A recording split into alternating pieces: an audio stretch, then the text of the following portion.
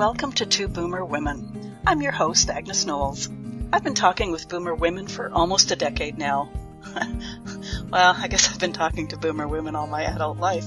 Reinventing myself several times along the way, though, but always focused on us, boomer women. With this incarnation of Two Boomer Women, I'll be interviewing other women who have a message of interest for our demographic. If you want to hear about or learn about something specific, let me know and I'll find someone who understands us to talk about it. There's a contact page at twoboomerwomen.com. If you want to be a guest on Two Boomer Women, bring it on. There's an application form at the website too. Finally, this show is all about conversation. We women know its value. We know how to do it, and we must perpetuate the art form. So let's get started with today's show.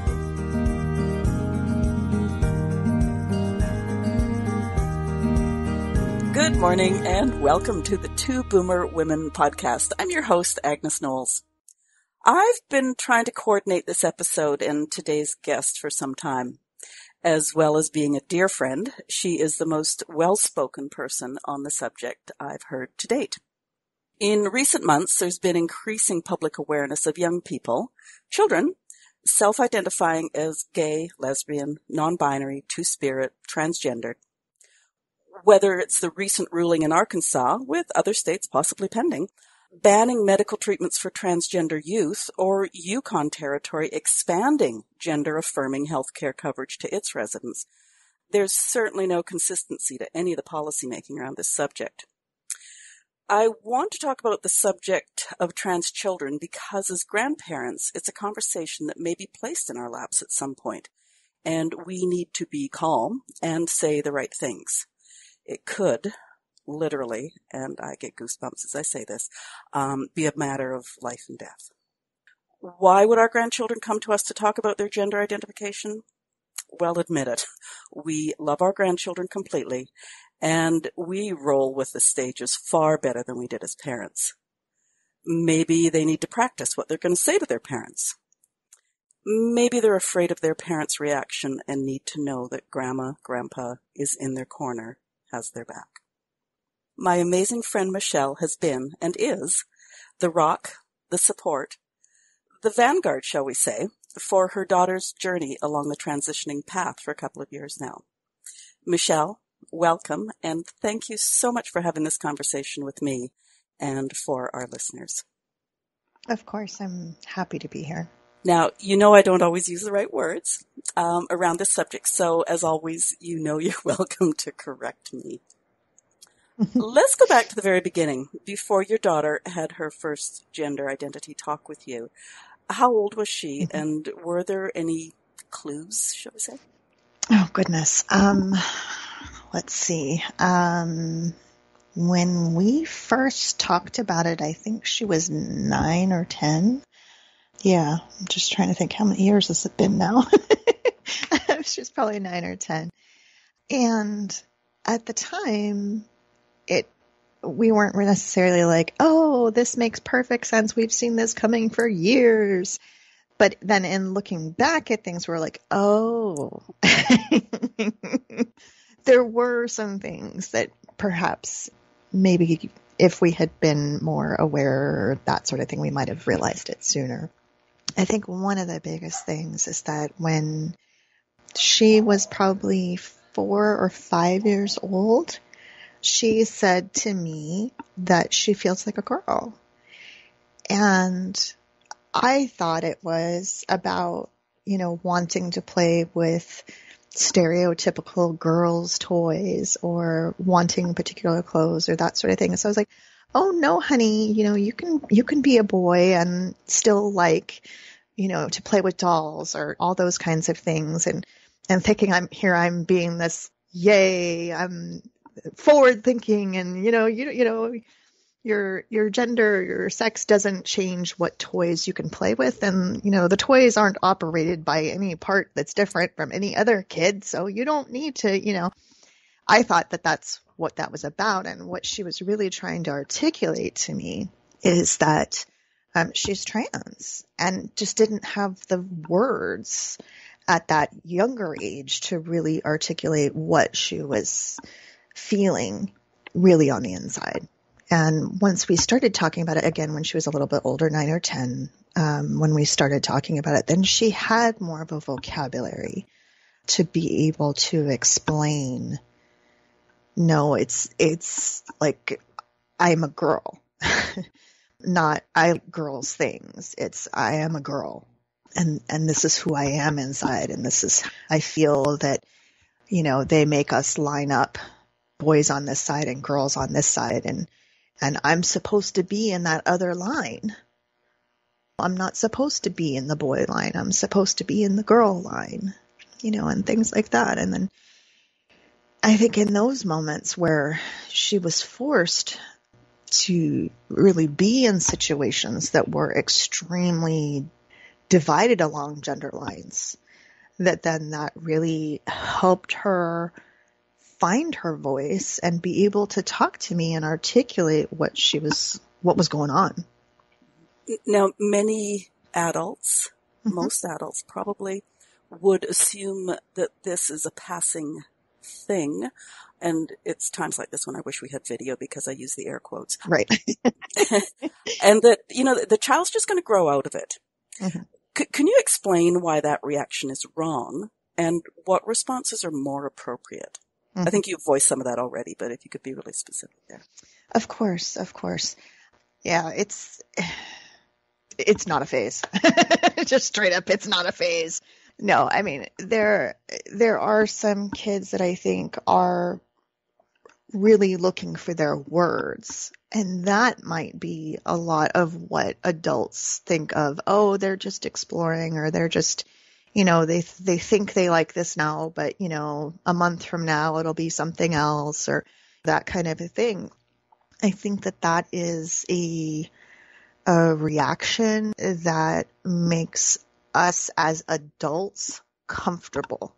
We want it to, we're like, oh, well, things will go back to the way they were. And that's where we're comfortable. So I think that is a lot of people's first reaction is, oh, this is just a phase and it's no big deal. And, they're just acting out because they want attention or some full thing like that. And that's not what it is with trans kids. You will see that there is a consistent identification, that they are consistent.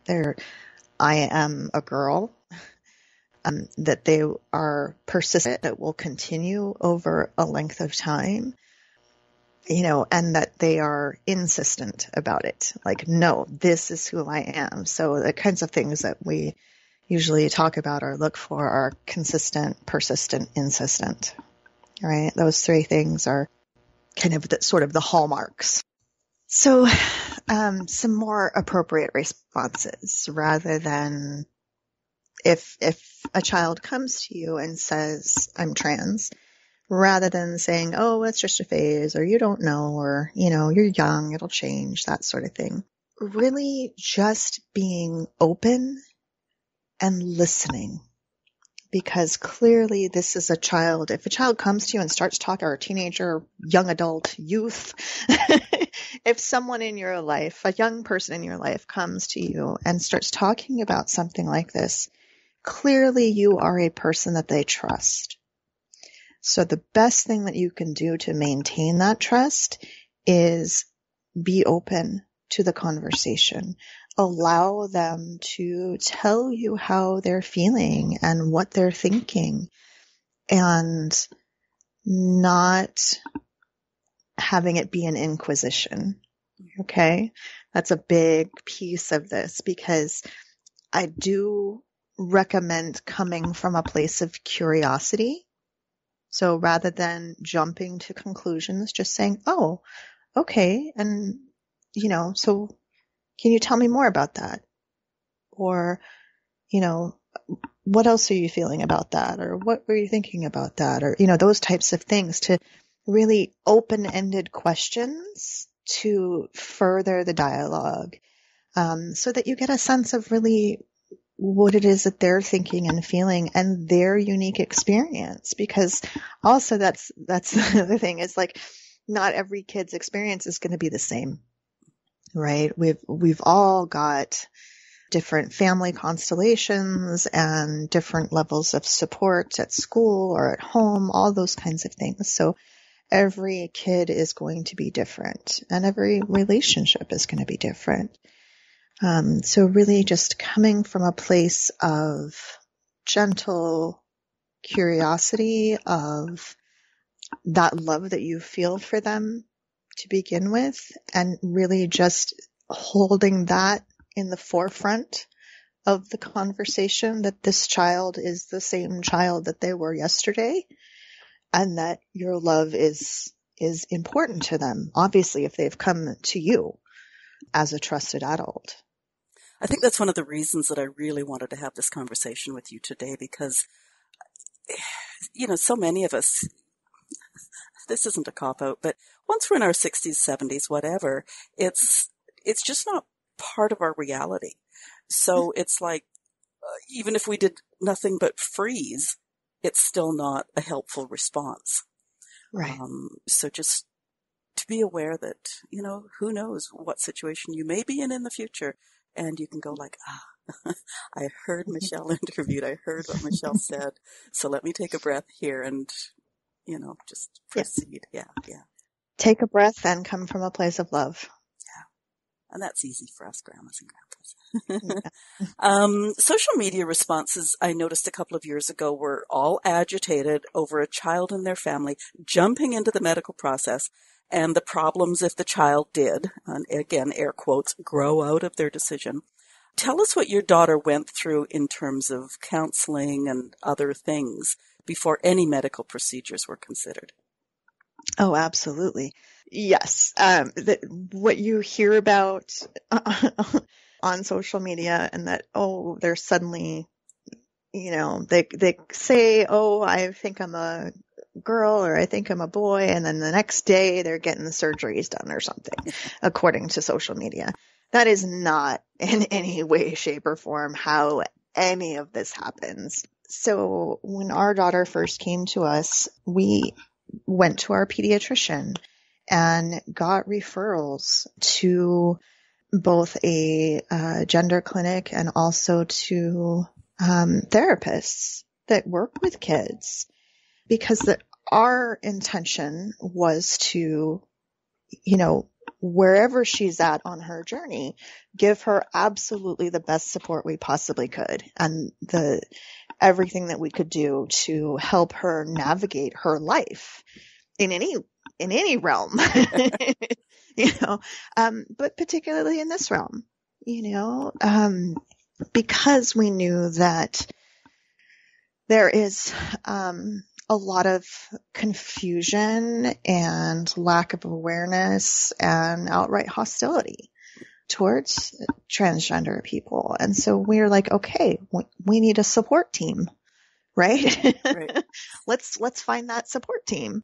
So she started into therapy. She had been in therapy for at least a year before we ever did anything even remotely considering anything remotely medical. She had been in that counseling. She had to be seen by an endocrinologist so that we could get a sense of where she was at in her puberty, because of course she was, 10, 11 at that time. So just on the cusp of puberty. So getting a sense of where she was at with that.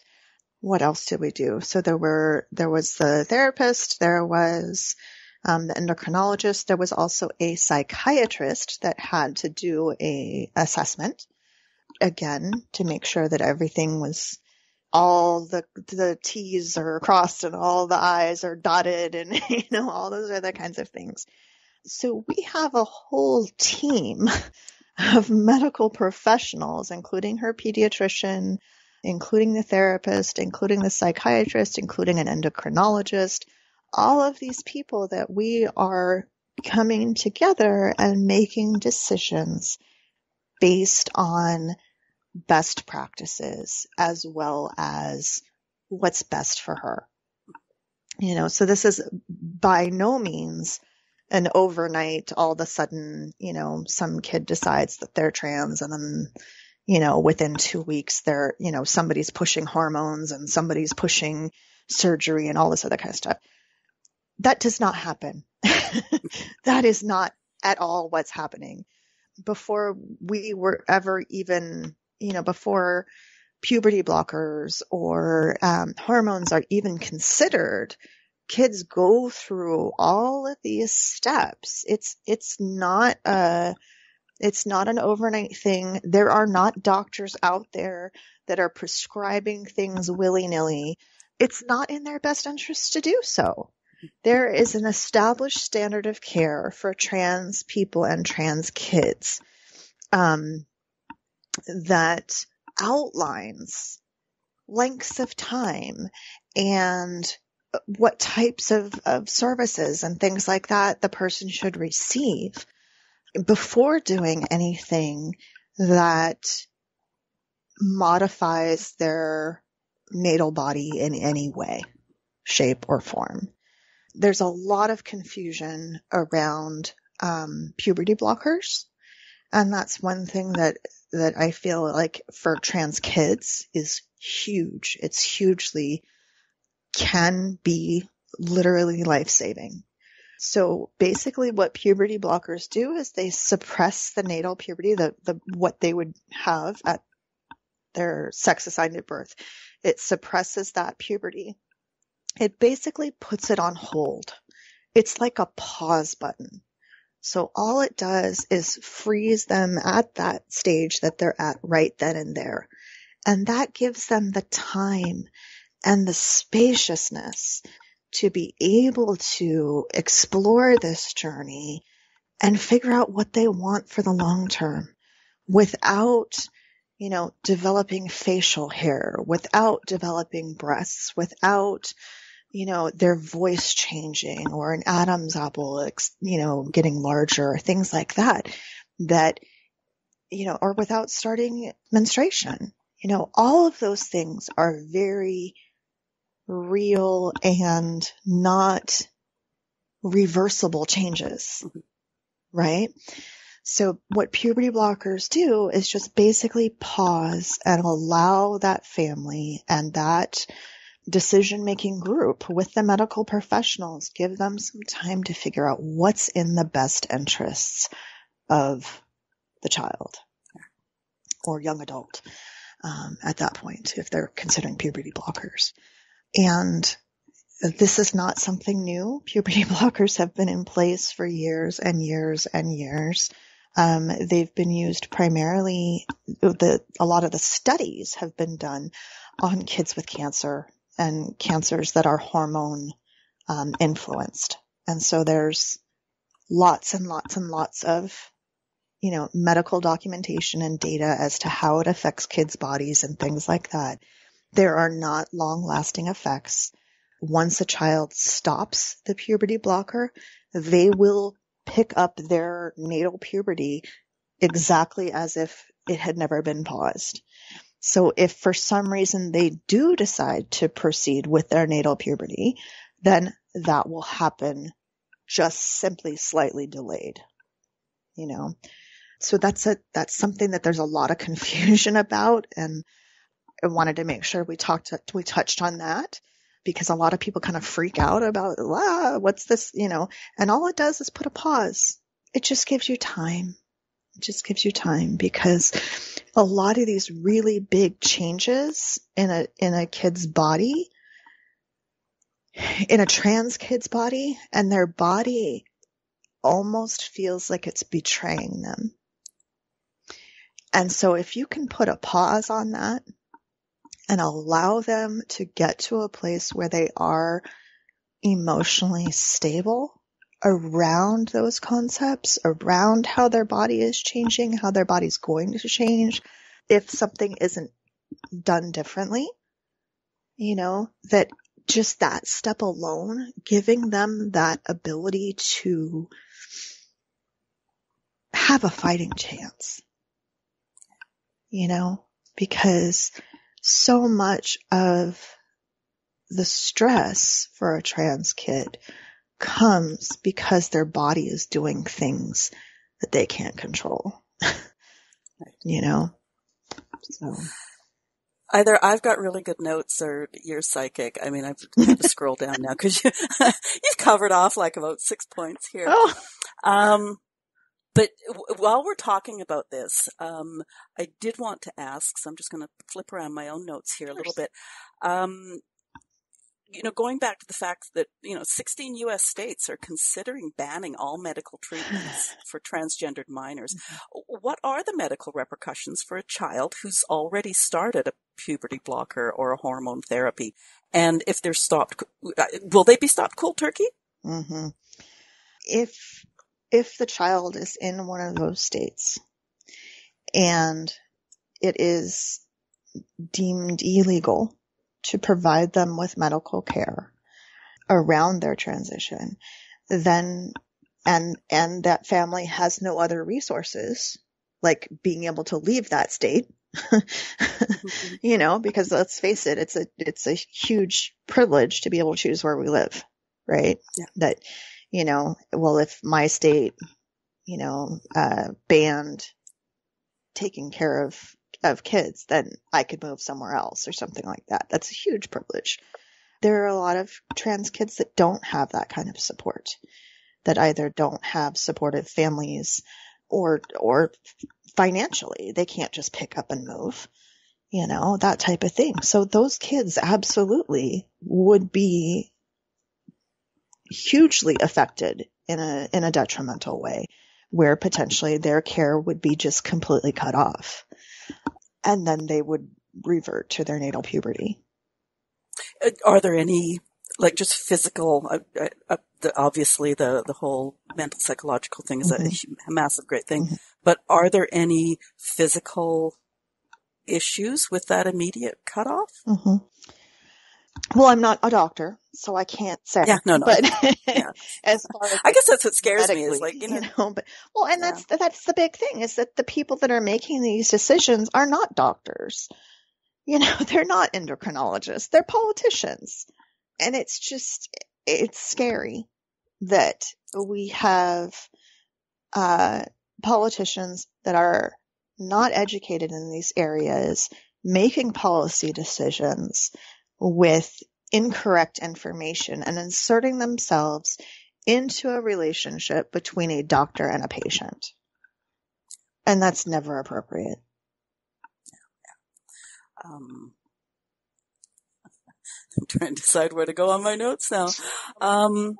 Okay, I'm just going to stop and just discuss the practical. School, gym class, washrooms.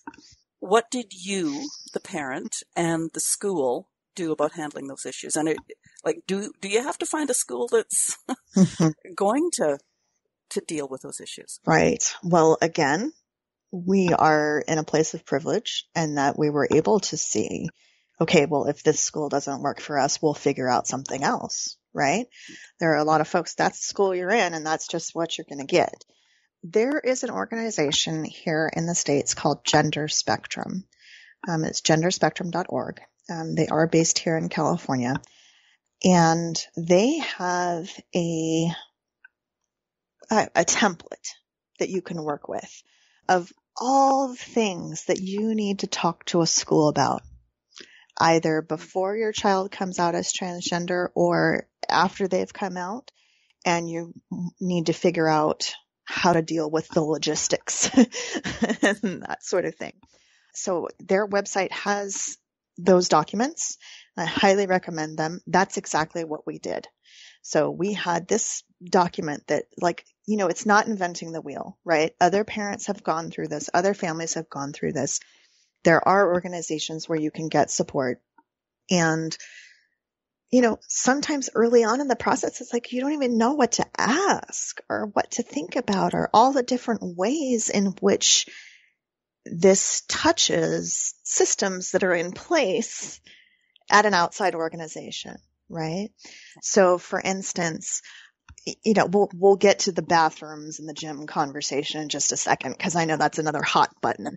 But just the basics of the attendance system might only have room for one name and not have a space for a preferred name, or a nickname or something like that. So then when the teacher gets the attendance roll, and they have to call attendance, they're basing it off of whatever's on that paper.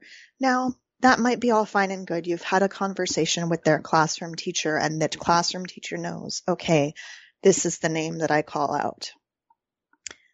Or you might get a sub that day, and they don't know, right? Or let's see what else. There were just so many different ways in which it, or the cafeteria lunch number or the cafeteria card, because that's a whole different system from the attendance system. And, it's like all these different places where names and identifying information is used, that if your child has not had a legal name change, that could be problematic, right? Where their birth name is being used and it's an obviously gendered name or something along those lines, where you could bump into a lot of really challenging situations for the child to navigate.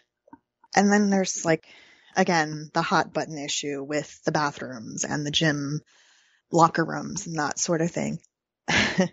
There are a lot of schools that are amazing at handling kids that are outside of their normal experience, right? Their expected experience. Because our kids aren't abnormal. They're just different from what people expect, right? There are a lot of schools that are amazing. And there are a lot of schools that have absolutely no idea what they're doing. Or they haven't had to do it. They haven't had to think about it. And so they haven't thought about it. So I again recommend getting those templates from genderspectrum.org. And they really give you an idea of the kinds of conversations to have. Again, I'm in California, so we have all kinds of protections at a state level that other states won't have, or that potentially provinces won't have. So really, when we first had these conversations with her school, we were focused on her experience. What are the ways, and, how can we put a cushion around her to make sure that her experience on a day-to-day basis did not cause trauma. And so we looked at those things. Some schools will say you go to the bathroom of the gender that you identify as. Period. End of story. Some schools will say, well, the only bathroom that we have that is mixed gender would be the one in the nurse's office. Well, depends on how far away that nurse's office is and how easy it is for that child to get there on a break, or, whatever time they have to do that. It also singles that child out, and it's obvious that they're going to do something somewhere different than the other kids, right? And that becomes a source of, why do you go there? Little things that kids pick up on, right? And then there are some schools that you have to go to the bathroom that you were assigned at birth, which basically means for trans kids that they're not using the bathroom when they're at school. And that can lead to all kinds of medical issues, right? If they don't feel safe at school just to even go to the bathroom, where else? I mean, I get tongue-tied around this because it's so, I just don't understand how folks can be so stuck on this concept. Person just needs to use the toilet. They're not in there for any nefarious purpose. Boys, teen boys are not going to claim to be girls so that they can go into a girl's restroom and somehow stalk a teenage girl. Okay. That's not what's happening. That's not what trans kids are. That's a sexual predator. Yeah. That's not a trans kid. You know, and so if you're worried about your daughters in a bathroom, what you're really worried about is sexual predators. You're not worried about trans people. And that's the difference. And I think my favorite washroom door sign is still the male, female, whatever, just wash your hands. Exactly. Yeah. You know, do what you got to do and wash your hands, you know. At home, we don't have a separate toilet. Mostly, I don't think most people do, where the boys use that, although my daughter might say. It could be a good idea in some cases, but for cleanliness reasons, but. Oh dear, sorry, we digress. Absolutely. It's like that most people don't have separate toilets. And anytime you go to a bathroom in public that is a one single stall toilet, you're in a mixed gender bathroom. Just last week, we talked about how insidious I was looking up all these words because it is so insidious. The depiction of the North American family being a beautiful, probably white, slender young woman falling in love with the handsome, same color definitely, athletic young man, having the perfect wedding and having one wonderful boy, one delightful girl who will grow up in the image of their parents.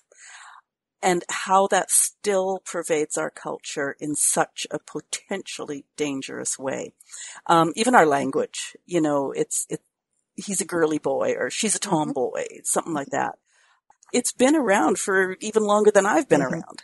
Absolutely. Yeah. There's so many ways in which Western culture is gendered and just expectations of, you know, girls are supposed to be like this and boys are supposed to be like that. And any little transgression outside of that expectation is frowned upon and in some cases beaten out of you. Yeah. Well, it even comes down to the status quo problems that we've had for generations, where the girl dolls all have what would work out to be about a 13-inch waist as a woman. Yeah. You know, yes. I mean, it's everywhere. Those sort of, I don't know, social definitions, I guess, that we've allowed to keep going, and hopefully it will start to change. I mean, it's generations. It's 100 years too late, but you know, it's better to plant the tree today, I guess. If you absolutely, didn't plant it and I think it is changing. I think that the kids of this generation are doing so much better than we ever did, in understanding that, you know, and understanding that they don't have to be limited by these expectations. I mean, I think about it and it's like girls are supposed to, you know, sugar and spice and everything nice, and boys are snails and puppy dog tails and, you know, all that sort of thing, right? And it's like how limiting that is for both sides. And that we teach our boys that they're not supposed to be emotional. Don't cry, and, you know, all this other kind of stuff. And why wouldn't we want our boys to play with dolls? Why wouldn't we? Yeah. Don't we want them to be good fathers? Don't we want them to be comfortable holding their own baby? Don't we want them to know how to change a diaper? And the gentleness too. Absolutely. Absolutely. Yeah. We want our boys to grow into fathers that are nurturing. But right now we cut them off from that. We cut our men off from nurturing and from being emotional because it's no, you have to be strong. You have to be the provider. You have to, fit this role of this manly, masculine man, and then at the same time with our girls, it's like, no, you have to be small and quiet and effeminate, and if you speak too loudly, then you're aggressive or you're a bitch, right? If you stand up for yourself or you question, or, you need to smile more. Like, women are told that all the time. You need to smile more. And it's like, no, I don't owe you anything. And I'm allowed to have my whole range of emotions. And sometimes those emotions include anger and frustration. And sometimes it's as simple as, and with all this Zoom stuff in the last year, I've heard it referred to as my resting bitch face, which I don't like, because if I'm expressionless, why am I suddenly the bitch? It's just like, maybe I'm listening, maybe I'm thinking, maybe, so, and that's a whole nother subject. It is. But let's bring it back to this though, right? With trans kids, right?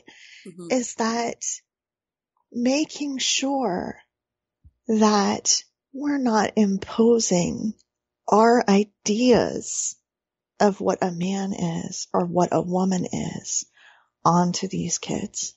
So just because I had a child that was assigned male at birth, and she's a woman, she's a young woman now, that doesn't mean that I have to expect her to be a Barbie doll. That doesn't mean that I have to expect her to be quiet or meek or mild or always smiling or the pacifier, the person that calms everybody down, or any of those things. She doesn't have to fit into those gender roles. That is what I think is amazing about this generation of kids too, is because they're starting to question those things that we were spoon fed. And we started to question a little bit, right? That's a whole, women's movement in the 70s. And, we started to question a little bit, and then we're like, okay, there's a backlash. And then we started to question a little bit, and that's sexual harassment in the late 80s and 90s. And then there's a backlash. And then we move forward and we start to question again, and that's Me Too now in this time period. And potentially there'll be a backlash, but there's still movement forward. There's still movement forward in questioning these gender distinctions and gender roles and what we expect of people based on their genitalia. Yeah. Right. And I think for me, especially, like, I'm one of those growing up, or like being a young woman in the 70s. Mm-hmm. And like, I rally, I cheerlead all the young women now in their late teens, early 20s who are saying, this is crap. Yes. So hopefully as more and more generations look at that picture and say, oh man, yeah, I backed off in my generation, but I'm with you now. Like, I shouldn't have, but I did. So I'm going to come forward again now. So hopefully, yeah, each rebellion, for lack of a better word, will get bigger and stronger and more powerful. So absolutely. One question I'm just going to ask for our audience sake, because it was something I struggled with at one point in time. And you set me straight, is when or after a person has begun their transition, when you refer to the past, pre-transition, what are the gender pronouns that you use? So this is you are not alone. This is something that I know now. I know, yeah, exactly. There's so many people that struggle with this. So it is most respectful of the person to use the pronouns that they use. So, my daughter is my daughter, even if I'm talking about her when she was a year old. She is my daughter. When she was 1, she walked and talked and all those kinds of things. So even though at the time we thought she was a boy, she is a she, and anytime I refer to her at any point in her life, I use her pronouns that she uses now. There is no need for me to use the pronoun that we used in the past, because that's the past. And no one needs to have that information. If she chooses to share with someone that she is trans, if she chooses to share with someone her birth name, that is her choice and not something that is my choice, right? So I always use her name as she chose it, as we chose it as a family when she socially transitioned. We got out the list of names that we had thought about before she was born and said, these are the names that we were kind of thinking about. Do any of these resonate with you? Because really, it's like, it's up to her. She's her own person. I have no ownership of her.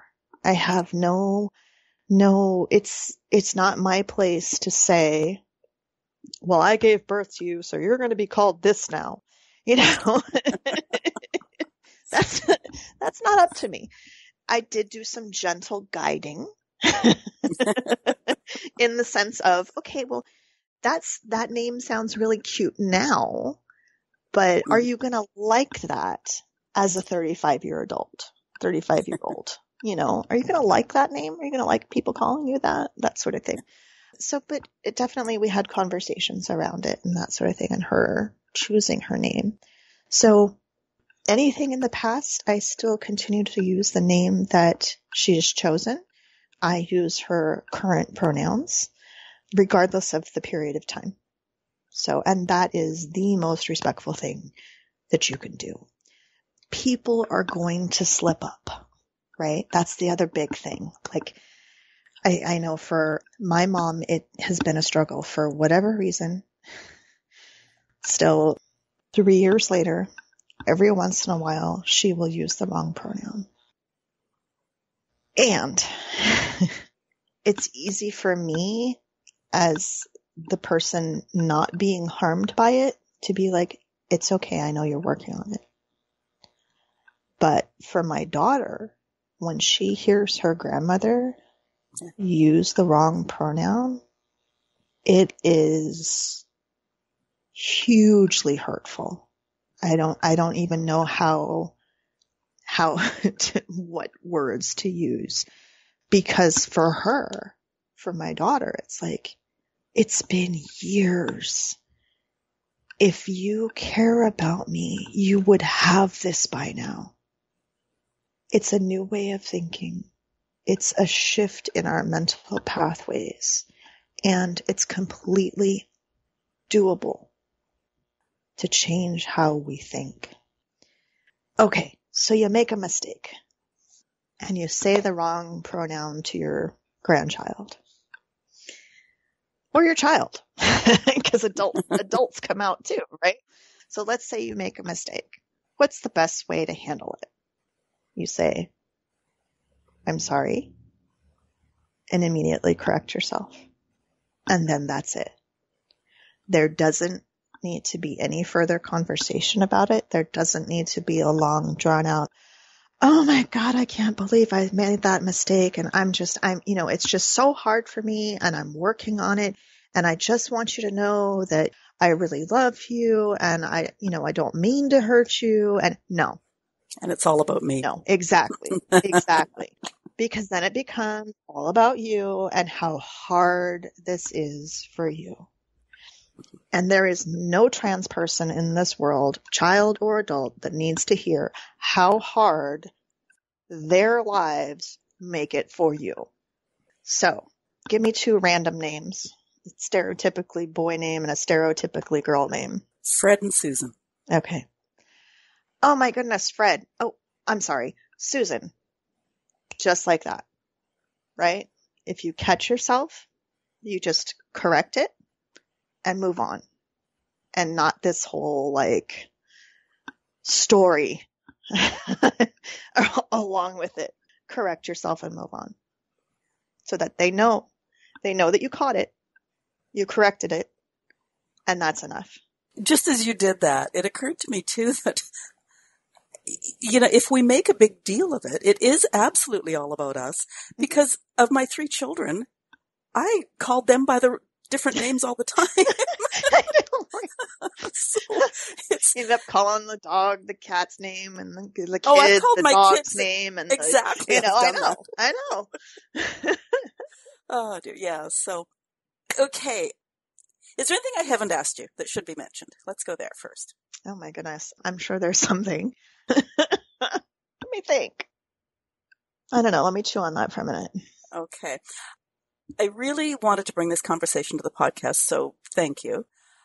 And let's end on a positive note, because I've known your family for almost 10 years now, or 10 years. At least. It's crazy. Oh yeah, it's just crazy. We've had this Skype relationship for 10 years. Mm-hmm. Tell me about the differences in your child since she was accepted and supported in her gender identity. Oh my goodness. Okay, I'm already tearing up. Oh, yeah. So one of the ways that we realized how important this was to her was that when she was in that really gendered environment of school and she started withdrawing and really going from being this vibrant, just talkative, alive child to really being hesitant and quiet and anxious and sad a lot of the time. And then we had this conversation around her being a girl. And we, like I said earlier, figured out ways to support her. And it had gotten to the point where she had started to self-harm because her body was not what it was supposed to be in her mind, that her body was betraying her. And after we had the conversation about her being a girl and gave her the support that she needed, she came alive again. And not that everything's smooth sailing, because there's a lot of anxiety around being a trans person in the world and how people react to that. So she absolutely still struggles with anxiety. But seeing the difference in her and the first time that she put on clothes that she truly felt comfortable in, and the first time that she got a haircut that she felt good about, all these things that we take for granted on a day-to-day basis are or can be such challenges for a trans kid. Just even the choice of what clothes am I going to put on? Or when as parents, we force our choices onto them. Like, no, you may not cut your hair. No, you have to have long hair. Or those kinds of things where we're imposing our gendered ideas onto our children. She is so much happier and so much more confident, and that vibrancy is there that had been squashed that had been really dampened by being in an environment that didn't support her. The word that comes to mind for me was being extinguished. Mm-hmm. That vibrancy. Absolutely. Absolutely. I mean, if we had not had that conversation and had not sort of intervened with support when we did, I have no doubt that the self-harm would have escalated. I have no doubt that I mean, she was 10 and talking about suicide. She was 10 and didn't want to be alive anymore. That's some heavy, heavy bullcrap. That's some heavy shit right there. Yeah. And scary. And scary, absolutely. Oh my God. I mean, I was beside myself and not knowing how to best support her. And that's one of the reasons why I'm so happy to have this conversation with you. Because it's like, if somebody else gets the information on how they can respond so that that child is supported. And one thing I want to interject here is she would express that to you because of the closeness of your relationship. Yes. If your relationship hadn't have been that close, yes, she might not have put those words out into the absolutely. air. And I don't even want to talk about the possible repercussions. Yeah. The possible end. Yeah. Absolutely. And that's what's so scary is that, so many people say, oh, well, transgender people are depressed and, suicidal and all of that kind of stuff. It's not because they're trans. It's because of the way the world responds to trans people.